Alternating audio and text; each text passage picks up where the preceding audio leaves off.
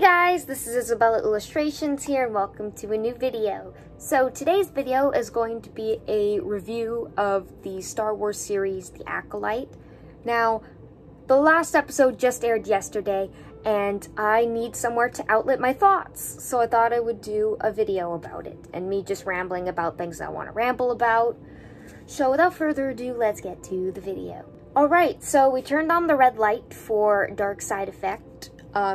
Even though there's, I wouldn't say dark side, but still like on the darker a little bit, not completely. Anyway, let's first talk about the plot.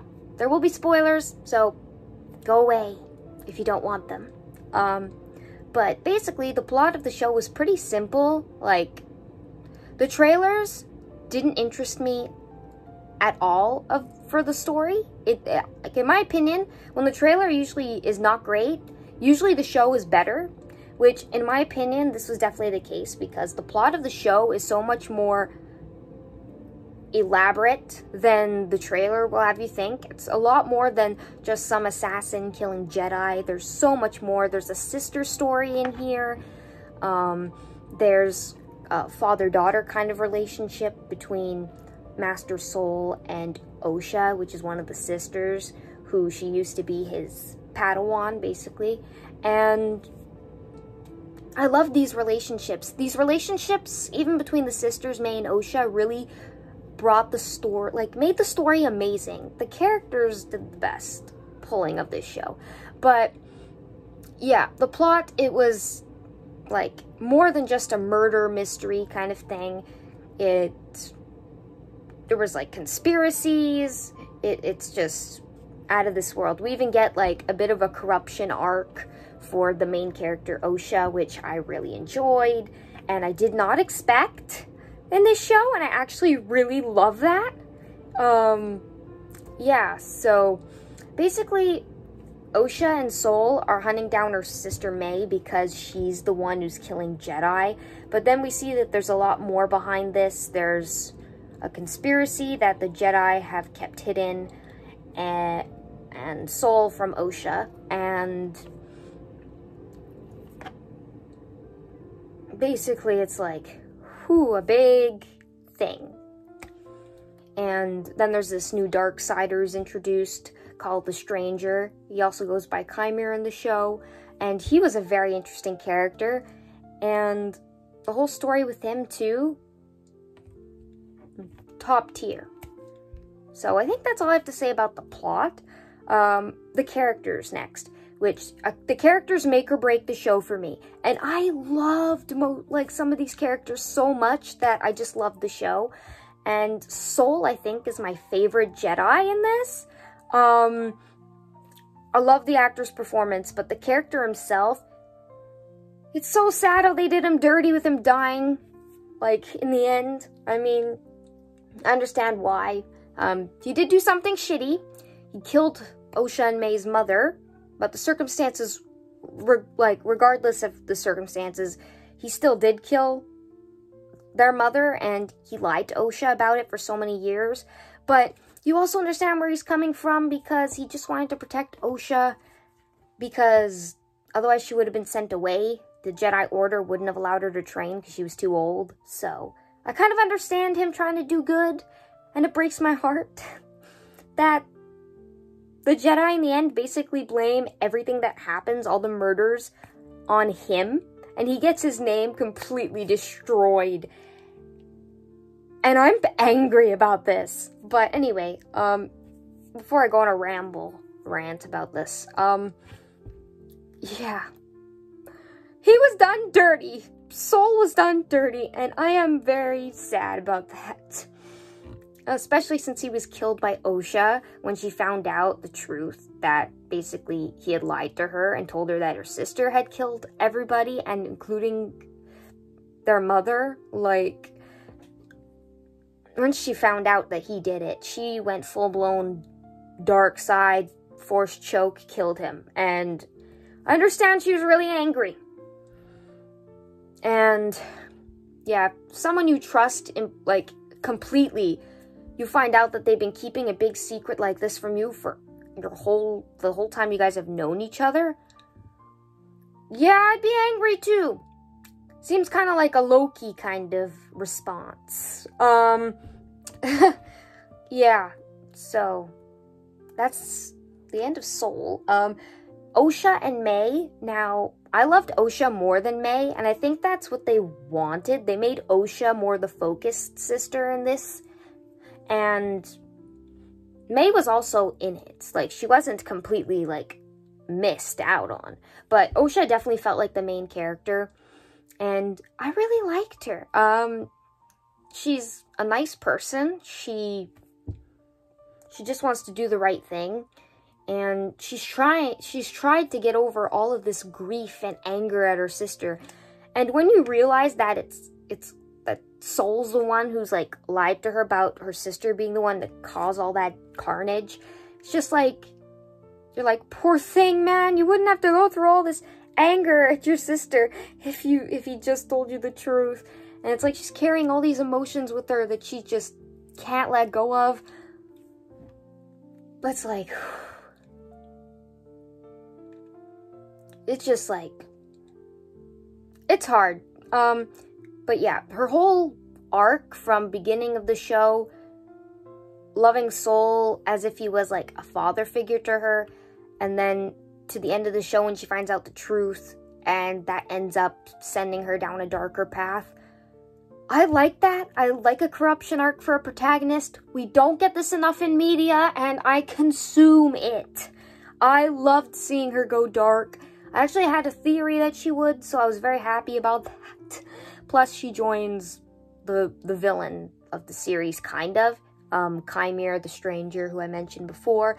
And I dig that. I will mention that a little later on, but May was, like, the stranger's apprentice for the show.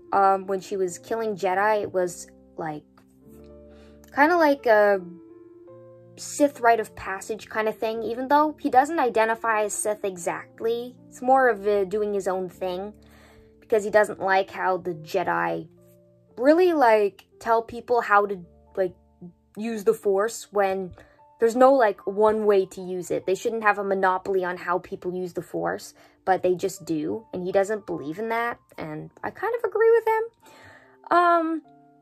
But yeah, May was his apprentice first, and I like that we go to Osha becoming that later. I think that's a really cool turn of events. But yeah, May is supposed to kill, like, all these Jedi who are on Brendok, and the reason that her sister got taken and her whole family died. So she wanted to get revenge on these Jedi, but also her master was sending her on a mission to basically kill a Jedi without a weapon, which Jedi don't attack people who are unarmed. So that's like really big deal. A really big deal, apparently. And she never quite does it. But her sister and Osha ends up doing it. And it's like, I didn't see anyone else online have this theory. Maybe they did, but I had the theory, and I was like, how cool would it be? Like, how poetic would it be if Osha, like, not thinking about it, actually finishes May's mission? And it happened, and that was whack. But yeah, May in the end ends up the one with basically no memories, and basically now she's being lied to by the Jedi. And so now it's kind of like a role reversal for the sisters. If there's a second season, basically, May's the one who's going to be lied to, and Osha's the one who's going to know the truth, instead of it being the other way around, which I kind of dig it. Lots of parallels, and as George Lucas says, it's poetry, it rhymes, and I love it. It's so good. Anyway, next I guess we'll talk about Chimera / the Stranger. Now, I didn't really care for him at the beginning of the show, but then I saw the reveal that he was the other guy that we were seeing. He was playing, like, double. Like, he was, at one point, like, this master, and then he was also pretending to be this, like, friend or / like, person who was helping out May to complete her mission. And that reveal that it was him, I pretty much guessed it was him. I think we all did. But when I actually saw it, I was like, wow, dude, you went from kind of funny, weird dude to hot all of a sudden? Like, everybody is simping over this guy. Like, all us women, apparently. Apparently, it's all the women's fault. Anyway. I liked this character. He got some backstory, which was great. His former master, he feels betrayed by her. And we find out that that's this other character named Venestra. And that's why he ended up turning away from the Jedi. And going down his own path. But Venestra is my least favorite character. Like, she pissed me off so much. The way she besmirched Soul's name at the end of the series, and I just don't like her. I've heard she's better in the books, but I've never read those, and right now I'm just freaking pissed at her. Because, she's just covering up and lying about everything to the Senate, and it's like, you're doing this to cover your own ass, because if anyone finds out that your apprentice, your old apprentice, like, went rogue, then things are going to be worse for the Jedi. And it's like, sorry, Soul at least tried to hide the truth for mostly Osha. It's like, he wanted her to be okay. And you're just doing this to save your own ass. So I don't like you. I'm sorry. I'm very emotional about this. But yeah. There were other characters like Jecki and Yord. Yord was okay. Didn't really get attached to him that much. But the way he died was brutal, so it kind of got me a bit, but I wasn't sad about it. Jecki I actually liked more. She and Osha had a little vibe going on, but yeah, she ended up dead, so yeah, had some feelings about it, but didn't cry. With Soul, I pretty much was sad, really sad, really upset, close to crying. But yeah, I think that's enough about characters. I want to talk about next, how, basically when the show started out, it took me a bit of time to get into it. Like, I was like, where the heck is this show going at the beginning? I really didn't know what to expect. But once I understood where everything was going, it was so good. And I just can't stop thinking about it now day and night, and that's why I need to make this video. Like, I haven't had something consume me this much since, like, Tangled the series, Shadow and Bone, shows like that. And I'm, like, very emotional right now. And I won't lie, there are issues with the show. It's not perfect. No show is perfect. But I still really had a blast with it. And I think that you either like it or you don't. It's like, there's not really an in-between for people I've seen. So, yeah. Take with that what you will. But yeah, I recommend it. Give it a chance. It really gets going. And once it does, oh my god. Couldn't stop watching. I was desperately waiting for every week, and I was so excited. Something I liked in the show was how there's Jedi criticism in the show, and I agree. I've had some criticisms about the Jedi for some time, and they're not always expressed in the best way, but I like that in this show through Chimera / The Stranger, we get to see those certain aspects of the Jedi, like these not feeling negative emotions. Like, negative emotions are part of beings, like human beings, any beings in the galaxy. Like, suppressing those kinds of emotions is not healthy. There is a healthy, like, amount of anger. There's a healthy amount of fear. Just because you experience those doesn't mean you're on the dark side. It's like, the Jedi and their rules about those kinds of emotions, it's kind of like a bit stupid. I'm not gonna lie. If I suppressed all of those ugly emotions, then sooner or later I would burst. And that's what they're kind of showing through Osha and Chimere and how they were both Jedi at one point, kind of. And, well, Osha was almost a Jedi, but Chimere was actually a Jedi. And they both go down the darker path. And I think that is all because of this, like, because of these suppressions of emotions, not being able to let yourself feel, and all these strict rules. It's like, the Jedi are a bit too strict, and I agree. It's like they have a monopoly on how the Force is being used, and like, if you use it any other way, you're considered a Darksider, which is like, ridiculous. It's ridiculous. I mean, it's like, we see Leia use the Force in The Last Jedi, and she's not a Jedi. And it's okay. Like, she's using it. Big whoop. She's not following any Jedi rules. She's not a Jedi. And it's like, the Jedi need to be a little less, thinking they control how people control the Force in the galaxy. It's a bit much. And I like that we got those criticisms and things, because it really needed to be said. And I really agreed with the show on that. So I like that aspect. Next, yeah.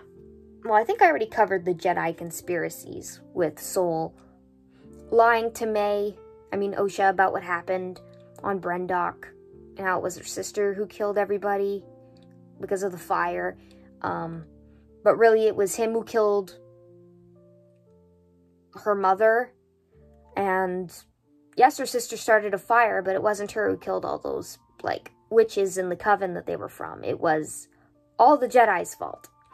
And him covering that up, like, he didn't just lie to Osha. He lied to the council. He lied to everybody. And then now Venestra's doing shitting on Soul's name, saying he killed all these Jedi that were killed by May, basically. And now his name is being put through the dirt. So Venestra can hide the fact that her old Padawan has gone rogue, gone evil-ish, and I'm mad at that. Next, I'd like to rant about my new favorite Star Wars ship, because after Reylo, I think I needed this. And I did not know we were going to get this, and I'm actually so happy. Again, enemies to lovers, my favorite kind of trope. And we get, like, Osha and Chimere, we get, like, vibes. Like, electricity. There's so much chemistry there, it's palpable. And so many women in the fandom are, like, latching onto this. And I gotta agree. The actor who plays him, very attractive. Definitely in this role, too.